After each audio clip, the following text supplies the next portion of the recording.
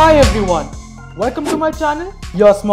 Space exploration is my passion, a place that answers all your space questions. I'm your Yasmonaut, Yash Mittal. Why don't you buckle up as we launch this episode?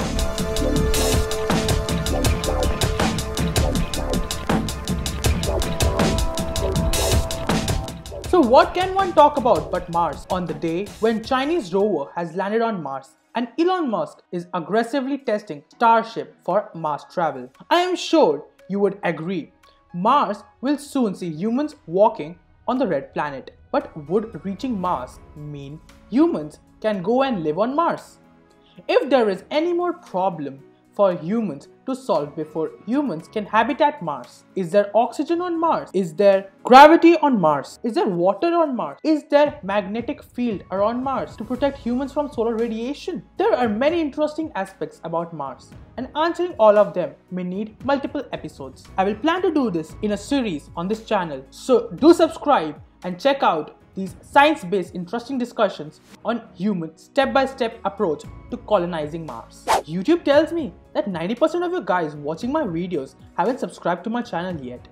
If you like my content, do consider subscribing as I upload videos every month consistently to keep you informed all about space happenings. Today, we shall talk about a simple thing called breathing.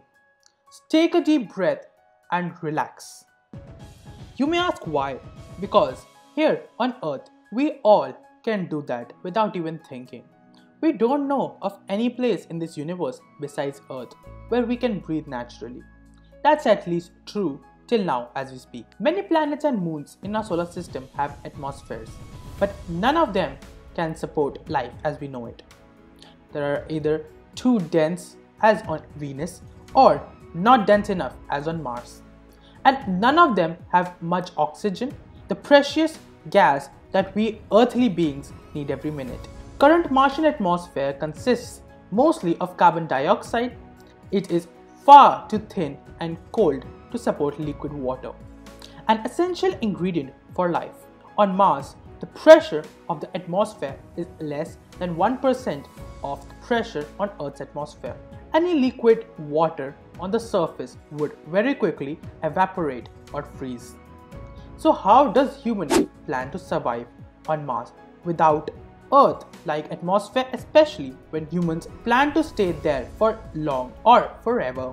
Without a doubt, humans would need Earth-like atmosphere on Mars for their existence. Then the big question is, what are the possible ways to create Earth-like atmosphere on Mars? There are many theories on how to make Mars hospitable to life. Elon Musk has suggested if we could heat up Mars's atmosphere by exploding nuclear bomb over its polar caps.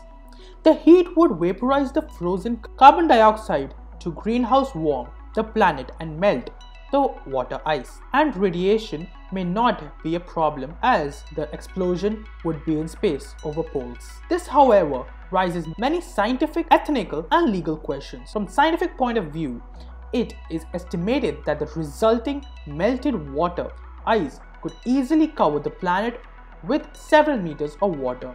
However, it would not last long. And the carbon dioxide added to Mars's atmosphere would double the pressure, however, still not good enough to sustain liquid water and life. Mars has abundant carbon dioxide logged in Martian soil and rocks. However, NASA research has shown even if we mine Mars's entire surface of carbon dioxide, the atmospheric pressure will still be about 10 to 14% of Earth's. Not good enough to sustain liquid water.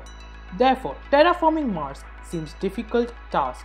With current technology, with future technological advances, we might excavate minerals deep in the Martian crust for carbon dioxide and water.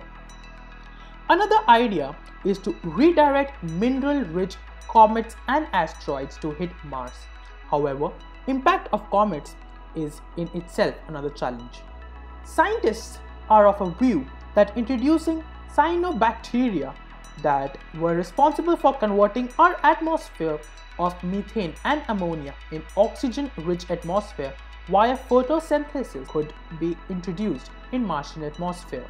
For now, seems the answer to creating habitable atmosphere on Mars may not be so clear, but with our rovers rolling over Mars and by the time first humans visit Red Planet, I am sure we would have solved many such problems. With that, I would like to conclude the first part of this series.